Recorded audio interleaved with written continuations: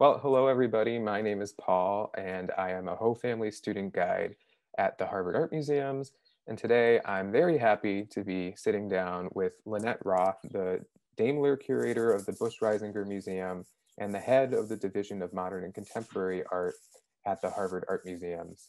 So today we're going to take a closer look at a painting by Emil Nolde called Mulatto. So Lynette, why don't you just tell us a little bit about yourself and about the painting? Great. I've been thinking quite a bit actually about this painting by Emil Nolde since I started at the Harvard Art Museums. And when I planned the installation of the reopening of the museums in 2014, I also included it in our installation. And it was there really as an example of German Expressionism, so a movement around the turn of the last century, really kind of solidifying around 1905, and as a great example of Emil Nolde's work from that period.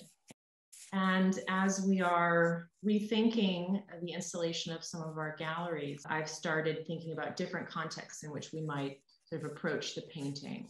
So what sorts of questions are on your mind as you're thinking about how to reframe this when the museums eventually reopen? This is a work that, as we'll talk about later on, the artist's own personal beliefs raise a lot of questions for us. But just looking at it too, I mean, it deals so clearly with race. It's filtered through the gaze of a white artist. How do we talk about a work like this in a time like this? Yes, that's exactly the kinds of questions that I've been asking myself and that we've been asking ourselves as a team. And in fact, I had a conversation during this pandemic year with the student guides and with many colleagues of mine around a painting which really already in its title, Mulatto, signals the fact that the artist Nolde is defining his subject, solely by her mixed race heritage. And of course, that's a term that is now considered offensive because it devalues people based on Black ancestry. So it's also a term we don't use anymore. And that was, in fact, already noted on the existing label, but based on the conversations around race and also around a new work being done on the artist, I thought it was actually time to really try and dig in a bit more into those issues. And I should say that German Expressionism as a movement, and this painting in particular has really been celebrated for breaking academic traditions in art at the time by really sort of forcing a move in many ways to a greater sense of expressive freedom. Hence the term, which the artists did not come up with themselves, but this idea that this, incredible color and gestural brushwork, right, had something to do with a reflection of their kind of inner state. And so we get in this painting by Nolde, this what I consider to be very celebratory painting of a Black woman. And she's sort of surrounded by almost like a halo of light, which we now read as the kind of gaslight in maybe she's getting ready to go on stage as a performer. Nolde wintered in Berlin around this time every year and was just fascinated with performance, like many expressionist artists, right? The circus, the nightclub, these are really some of their most beloved motifs. Thinking about the painting, can actually see it then as a great example for that period in Germany, where this growing metropolis of Berlin was really attracting also a very diverse group of people. Just think of it almost as a sort of historical document of that particular moment. I think another thing that comes to mind too is this has previously been read at least through sort of the lens of Nolde's colonial adventures. It was previously thought that this was done during those. So maybe you could talk a little more about Nolde and colonialism, that sort of mix-up that happened there with the dating, and how that affects how we read this work. Yeah, I think as we now have a growing public acknowledgement of the atrocities committed by European colonial powers and really the pervasive effects of occupation and genocide, right? We talk about a lot of those issues. And of course, in the study of German art of the 20th century, German Expressionism is one of those places. These artists are looking to African and Oceanian cultures and art, actually visiting the ethnographic museums in Dresden and Berlin. They're reading publications that are coming out around that time about this material culture and art. And they're actually even collecting the art themselves. There's really no way to separate this interest in African and Oceanian culture from a lot of the stylistic formal developments that the artists are making, but they also believed in a very Eurocentric view that non-European peoples were somehow natural, were somehow more connected to the earth. Actually, women and women's bodies also get coded in a similar way. I think as we start to examine those legacies, we have to remind ourselves that at the height of Expressionism, we're actually at the height of Imperial Germany. And so all of this is made possible through Germany's colonial power. Nolde actually accompanies a German colonial expedition to what was then German New Guinea in the South Pacific, right after he finished the painting Mulatto. And a dating sort of mishap around this painting, which dated it to 1915, led scholars early on, including from the museum, to consider this depiction of a Black woman to be an island native. Right. So he did a lot of sketching when he was there, and there are paintings and sketches and watercolors. And because it was thought this painting was 1915, because she was Black, was assumed to be an island native. Now we know, based on the painting itself, the verso of the painting, and information from the Nolde Zebul Foundation, that actually this painting was painted in 1913, and so precedes that trip and situates then this subject, this unknown subject, right? We don't have a name for her, in Germany. You know, and again, we've known that for a while, so it's not like I've just discovered that this was a painting from 1913. But what it did was, in some ways, made me think more specifically about the year 1913. And I came across German legislation that same year that barred Germans of African descent from becoming citizens. So it was the introduction in 1913, the same year that Nolde is painting this Black German subject, that it was literally written into law that one had to be of German blood in order to be a German citizen. So actually the subject of Mulatto is actually a woman living and working in one of the few milieus that would have also been open for her to work in at the time. And it's the same year that German law makes it impossible for her to become a German citizen. You know, that sort of coming together, thinking about dating, looking to the field of Black German studies, really kind of brought that home for me. And I think in some ways speaks to a lot of the current discussions around race and nationhood, you know, what defines who we are and how we think about, certainly in this country, about Germany and about what is German. I didn't realize that bit about the legislation in that same year. It's interesting that you point out too how this resonates with the current moment. I mean, especially with a piece with a title like this, sometimes it might seem a bit shocking. Encountering it in a gallery, one might almost wonder how to deal with it at first, but then pointing out that there's stories to be told here that really intersect and bring us to our current time. I want to ask a little more too. You mentioned how Nolde and other artists working in this primitivist mode of thinking were drawn to the sort of originality, or so they said, of these cultures. Nolde even advocated for decreasing colonialism, correct? Yeah. To kind of preserve that, which of course is highly problematic. But we also know that Nolde himself held some other very kind of concerning beliefs. He was very anti-Semitic. Famously, he was part of the Nazi Party, although that hasn't always been talked about. He wrote about the mixing of races himself. How do you decide which sort of story to tell here? I mean, there's so much to sort of sort through. What do you do as a curator to decide which veins to bring out and which not to?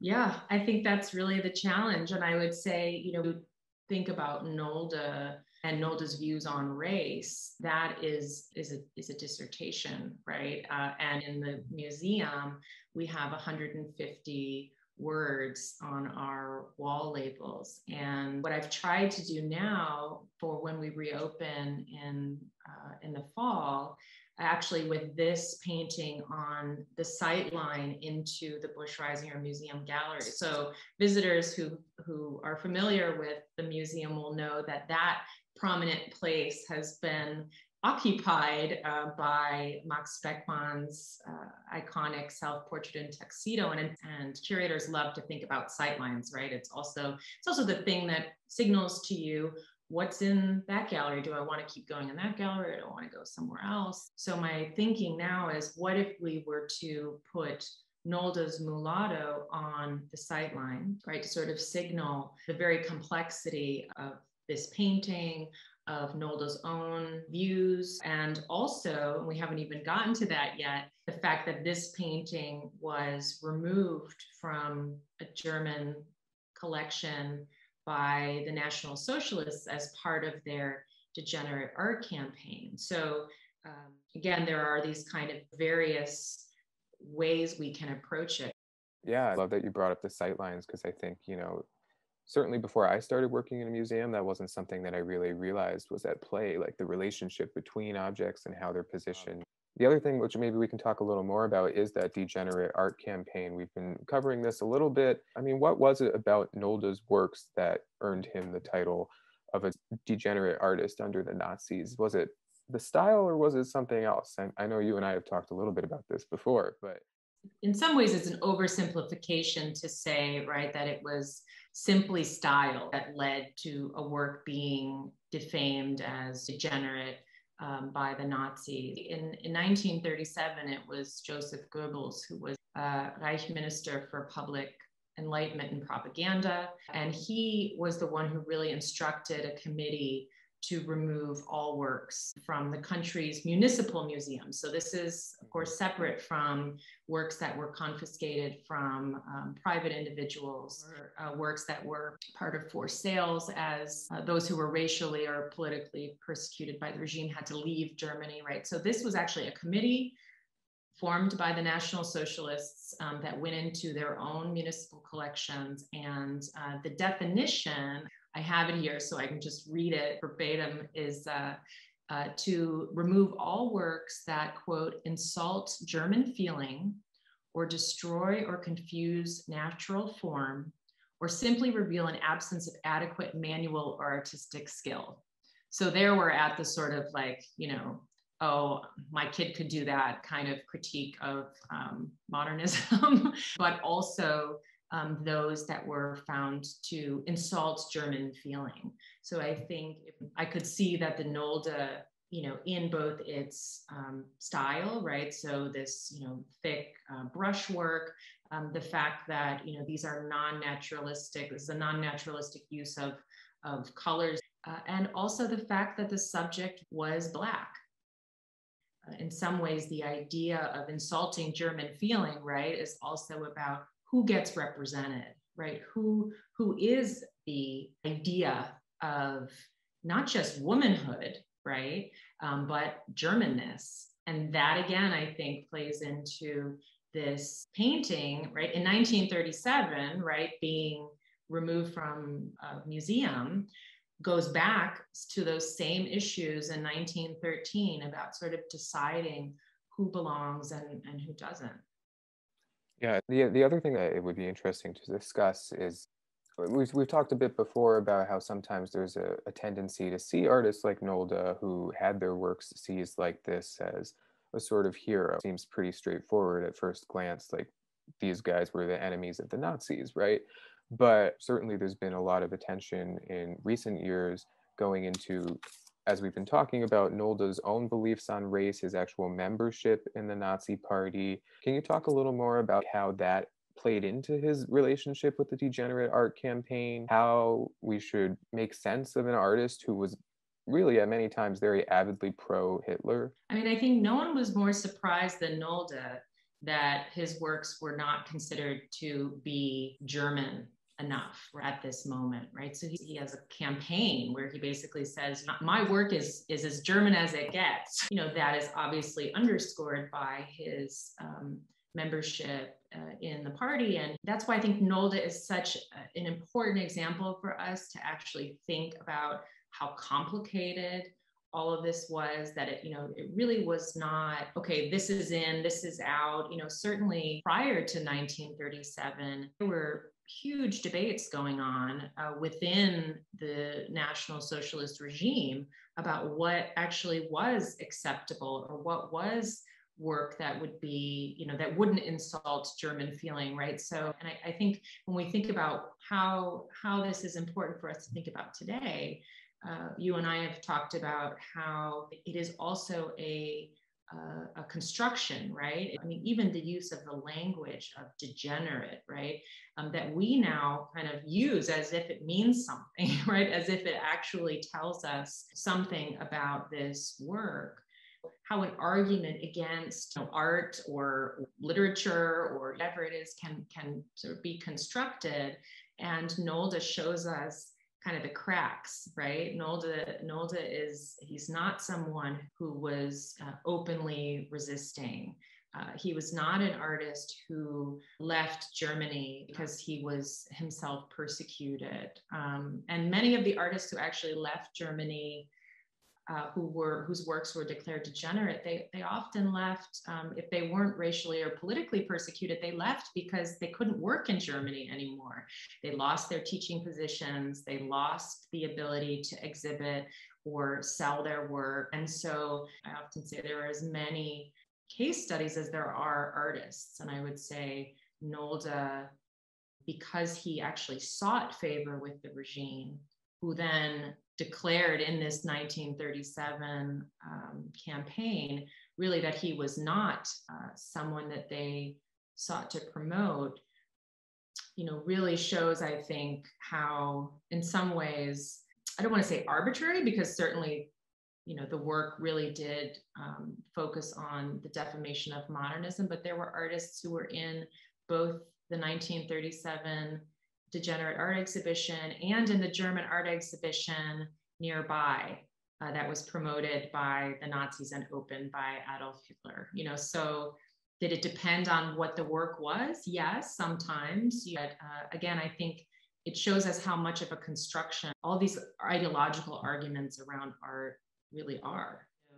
Artists and artist biographies are also a construction. After the war, Nolde cultivated his own version of what happened during the Nazi period, as did many of his contemporaries. And the exhibition that I did in 2018 called Inventur actually looked at modern artists that stayed in Nazi Germany to make sort of precisely that point, right? That often artist biographies would just stop in 1933 and start again in 1945. Then, for Nolde, this book, The German Lesson by Siegfried Lenz, basically led, generations to understand Nolde as, in many ways, even though he's not sort of named as the artist, but it's, Lenz kind of describes this artist that everyone implicitly knew was Nolde as a resistor. It's not that we haven't known all of this. That's the other thing. I sort of feel like, if you look at the scholarship, it's not like we've just realized that Nolde was an anti-Semite, but there's definitely an opening up of his archive and the introduction of those issues in an exhibition in Berlin a couple of years ago on Nolde in Nazi Germany, right? Really also presented that research and that information in a very public way. So it also shows, I think, what the museum can do, right? What scholars may be circling around this, but once it actually becomes the subject of a museum exhibition and the public is forced to think about that, right? You know, how do you reconcile an artist's personal political views with their work, which, you know, in the case of Nolde was groundbreaking modernist work that changed the face of not just German art, right, but really certainly European modernism. So can I add one more thing? Please. Paul, earlier you mentioned the fact that we've sort of accepted these artists who were declared degenerate as, you know, quote unquote heroes. And I would say that actually that is largely an American phenomenon. So the Busch-Reisinger Museum is unique because it is, you know, the only museum in North America that really focuses on the art of German-speaking countries really throughout time. And it was critical in, like, MoMA and a number of other institutions in really defining sort of how we understood German art at mid-century, right? So around the same time of the Degenerate Art Exhibition in Germany.